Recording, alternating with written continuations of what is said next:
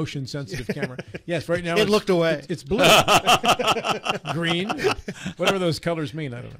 Motion sensitive. By the way, the mogul was thinking about putting a few more of those in here. So if you want more shots of the roof, there could be more shots of the roof coming.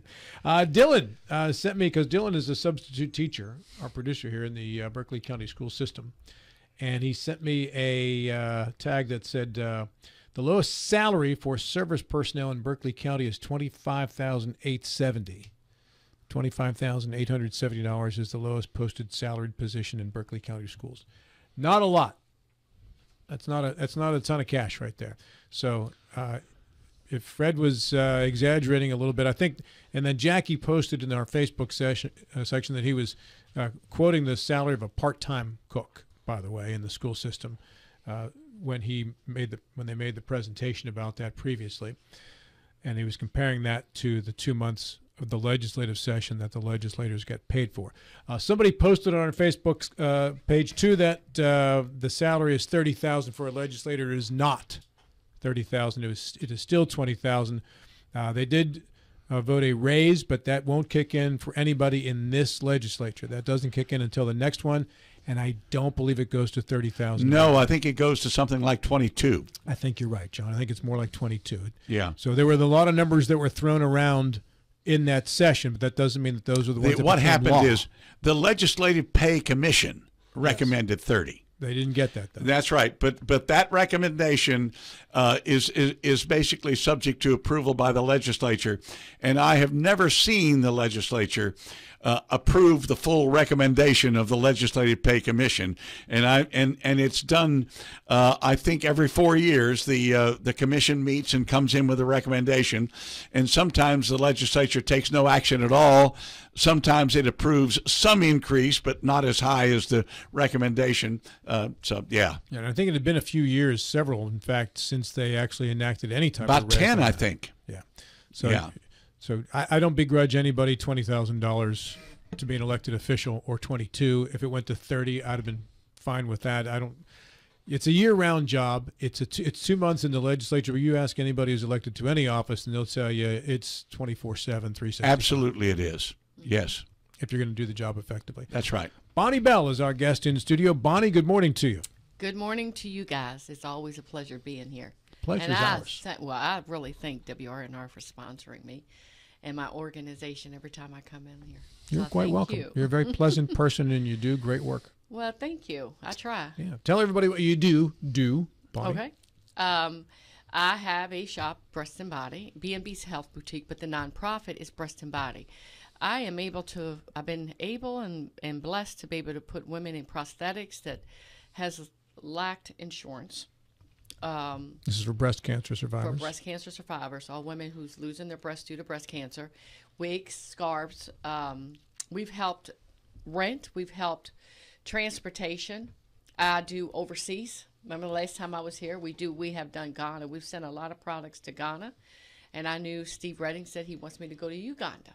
Mm-hmm. So, but that takes money, and it takes time, and I have to get help first to be able to do that. But would love to travel with him one day to go over there as well. I love what I do. It takes a lot of money in what I do. And it just takes a lot of money, and it takes a lot of patience. It takes a lot of time. It takes a lot of energy. It takes everything. How did this become your life's work? Me. I'm a 5-time cancer survivor. Mm-hmm. Wow. Yeah. February was my 5th. Skin cancer. So I went and I said, Lord, I ain't trying to be like a cat in 9 lives. Like, this is it for me. I'm not a cat. I want them not 9 lives. But no, I love just cancer is something that's not going to go away. And I tell you, I got some testimonies with pancreatic cancer. I've had who I call my son just came out of the hospital yesterday, stage 4 pancreatic cancer. Oh. Yeah, that doesn't happen. But they got new, research has done a lot of good things. It's not that they cure it, it's that they find ways to get rid of it and to keep you on medicine long enough to keep it away. Because everybody's got cancer cells in their bodies, just take something to activate it. And I think we all know that. And I think everybody in here has has touched somebody's lives, has done something, and knows somebody who has cancer. Well, I've been through it. There's nothing quite like that day No. the guy in the white coat or the gal in the white coat tells you that you have cancer. There's just Yes. nothing that ever prepares you for that first time that you hear that. No, it's not.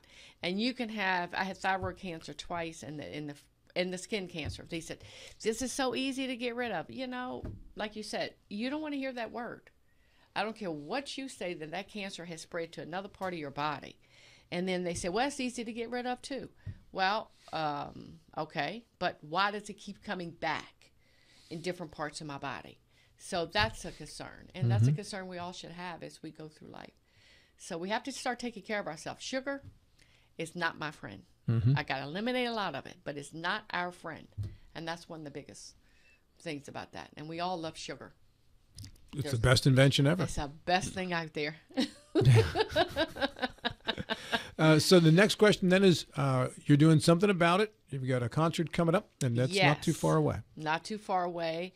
We've had over 500 tags on Eventbrite, but they're not buying the tickets yet. Now, everybody's late buying tickets all the time. But that's a good number to see people are looking at it. So we are getting the word out. We are beginning to sell tickets. Now I'm calling different places to see if I can put the tickets in their hand. I'm going to call City National on King Street today, Melissa Knott, see if she'll have some tickets on hand. I have tickets on hand at 305 South George Street, which we'll talk about that in a minute. I got hands at Michelle Wiggs and more in Winchester. I got tickets at Destiny Baptist Church for someone who has. I got tickets now in Hagerstown to different people, different churches that if they need. So they weren't, how can we get tickets? How can we get the tickets in hand? What are the tickets for? Tickets are for Vicki Winans' concert on December 9th from 6 to 9. And She- where? Martinsburg High School. Okay. And who's Vicki Winans? Vicki Winans is the sister-in-law of Cece Winans. She's a gospel legend.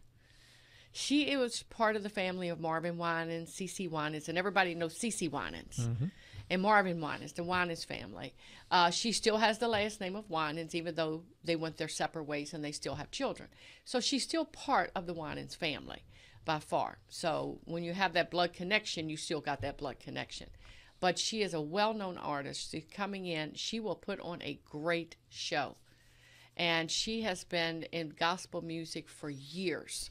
And we're so enlightened. We're just so grateful to have her come to Martinsburg. That's, when you get somebody in that stature to come here, that's great. That is really great. And that is 6 p.m. on December the 9th.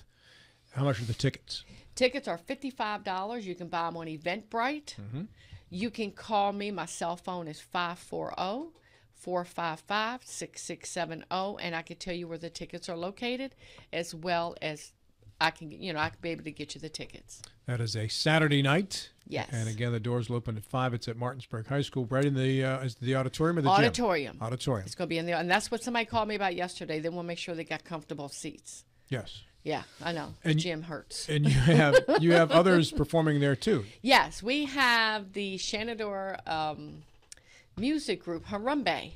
They will be performing from Shenandoah University and from Winchester. They get credit hours for that. So we're excited to have them, and if nobody's heard them sing, they're fabulous. And then we have the Crew, which is a local group, and most of them are members of Kingdom Life Cathedral Ministry, but they will be performing as well. So they know how many songs they're allowed to You gave an address a few minutes ago where tickets are. I think you said George Street. 305 South George Street. That's in Charlestown. That's in Ransom, right across from the Lion Center. Ranson. Okay. Yes, that's where I'm going. That's where my new shop is going. I'm leaving Okay. Winchester, and now I'm going to Ransom. Okay. And it's been challenging. So I bet. it's been very challenging. So, yes, I have the tickets there now. Even though my store is not open, the boutique is not open, I'm still there every day. All they have to do is call me, and I'll meet them there. But I will have a grand opening December 1st at that location as well. At South George Street. It's 305 South George Street. And the proceeds from this concert will benefit what? Benefit breast and body, all goes to breast cancer. It all the money goes. We have, nobody gets paid at this point, even though we need funds for payroll, we need funds for rent, we need funds for paperwork, admin. We've raised our money, and I put a lot of the money out of the business toward that. So is this considered an annual event? This is the first time I got somebody like that at that statue to come here. I was blessed. I mean, she called me. Somebody knew somebody who knew somebody, and she said, she called me. Her name came up. I said, Miss Vicki Winans, you got my number? She said, yeah. She said, I want to help you. So this is the first concert, and hopefully they will get more in here. At that point, were you planning a concert, or did you start planning the concert after it was? I started planning after Okay. she called me. Yeah, I know. I'm not that important to know anybody that important. So I'm hoping that the word will get out that more of the entertainers will realize that we're small people, but we do a lot of great work. We do a lot of great work. Bonnie, I have a neighbor who's going through breast cancer treatments right now. Another neighbor a couple of years who preceded her. These are women that live right down the street with me within a couple of houses, not far away at all. Tell me what you do for these women as they're going through these. They go through chemo, radiation, mastectomy, double mastectomy. Tell me what you do for them personally. What I do for them, they will call me because I'm the only one in the area that does this. And that's the reason why I moved to Ranson. It's a more centralized location for me. I actually they come in. I measure them for their prosthesis. I ask questions. It's a ministry for me. What type of, have they had their surgery? If they don't have their surgery, they start with post-ops. After post-ops, I tell them you'll see me by 6 to 8 weeks when they're healed. I don't put anybody in a prosthesis until at least 6 to 8 weeks. And then I look to make sure they're healed. Because you don't want to damage the tissues. You don't want to give them lymphedema. Because if you put something heavy on them too soon, they could cause lymphedema. And that's the swelling? That's the swelling of the arms going down. And then you have another issue on that. I take their insurance. I bill their insurance. That's how they get paid. That's how I get paid. And there's some that hasn't met their copay, doesn't have money for copay. And they call me, Bonnie, can you help me out again? And that's what this happens. I mean, it happens all the time. And so we have a substantial bill for us that we've been helping, because most of this money, we don't get large grants. We have gotten some decent grants. The most money we've ever gotten in grants is $25,000. That is just like, well, that's paying for 1990, or that's paying for 2009. And, that's how far back we go. Because I don't turn anybody away. I make sure they get the products. And so it just goes into a payable account. That's what's due. So we just keep it going. How many people a year would you serve? Guess. Oh, I can give you a good guess, because I just moved all my boxes from Winchester to Ranson. Okay, I go Fredericksburg once a week, every Monday. But since I moved up, I'll be going this Thursday. So from Fredericksburg location and from the Martinsburg location, we sold our Wetumpka location, but just with my location with those two, I service over 2,500, probably 3,000 client base. Wow. Okay. Yeah, Frederick, Leesburg, all the surrounding area, and that's why I'm coming to Ranson. So because it's more centralized for me, because I'm getting older and I don't want to close my business because I'm tired. But at least now within an hour and a half, everybody can reach me. Okay. Who will do this once you stop doing it? I have no idea. Bonnie is going to relax. I worry about them, but I'm never going to close my business. I just want somebody to manage. So I can, and I'm never going to retire. John Dole, he never retires. None of us ever going to retire, but we just. I'm going to retire. Yeah, but our retirement still, we still working somewhere. So I just want to cut back. I want to be able to go on more vacations and just get some rest. Is there another business model or nonprofit model like this in the country that you're aware of? No, not what I do. Not exactly what I do. No, you have a lot of nonprofits deals with breast cancer, like on your national level. Susan G. Komen, National Cancer Society, that does a lot of research, and the Bonnie's Bus, which I can get the Bonnie's Bus down there. But and Susan G. Komen puts money on the Bonnie's Bus, but they don't actually. That's not actually their bus. It's WVU's bus. Bonnie Wells got that bus before she passed away. So and all of that. And she was really strong on getting mammograms, early detection. Early detection is the biggest key for any type of cancer that there is. And so she was very, very large on that. So with that, nobody has, and there's no grants out there for it, what I do. Not really, not on the national level. Because nobody took the time and say, okay, well, they need prosthesis. But the doctors are there to service and to help and to cure it, you know, to get the cancer. But after they're taking that breast from a woman and the hair's gone, the woman's really is left up to her insurance, or if she doesn't have any, there's nothing out there. There are some places got some used prosthesis and said, go pick them out. But if a woman can't even size her own bra, how's she going to pick out a prosthesis? Mm-hmm. And that's the true story, because a lot of women don't have the right size bra. They don't know how to size bra. Believe me, I see them all the time. That's all I do is boobs. Now that's a bumper sticker. Yeah. I have been called a boob lady. That's all I do. And then they, they come in and say, well, they're so used to having them hanging, and then their back hurts, neck hurts, shoulder hurts. Well, get the babies up. I agree with that. You got to get those babies up. Let's get the babies Get those babies up. Where they belong. Yeah. All I do is boobs and get those babies up. Get them babies up. But this interview's gone someplace I didn't think we were going, but I'm happy it's there. Yeah. We got to bring some laughter. But absolutely. I love what I do. But we do have to keep going, and it's always a constant turnaround. And Vicki Winans coming here has been a blessed, it's been a blessing for me and for our organization. But we do need people to buy tickets now. Start buying your tickets. You're saying you're coming, but start buying your tickets. Call me. I'll tell you where the tickets are. The show is December the 9th at Martinsburg High School in the auditorium. Tickets are $55. The doors open at 5. The show begins at 6. There's a couple of other folks that will be performing there as well. And again, Bonnie, where can you get those tickets? Call me and I can give them all, because right now I'm getting them out to everybody.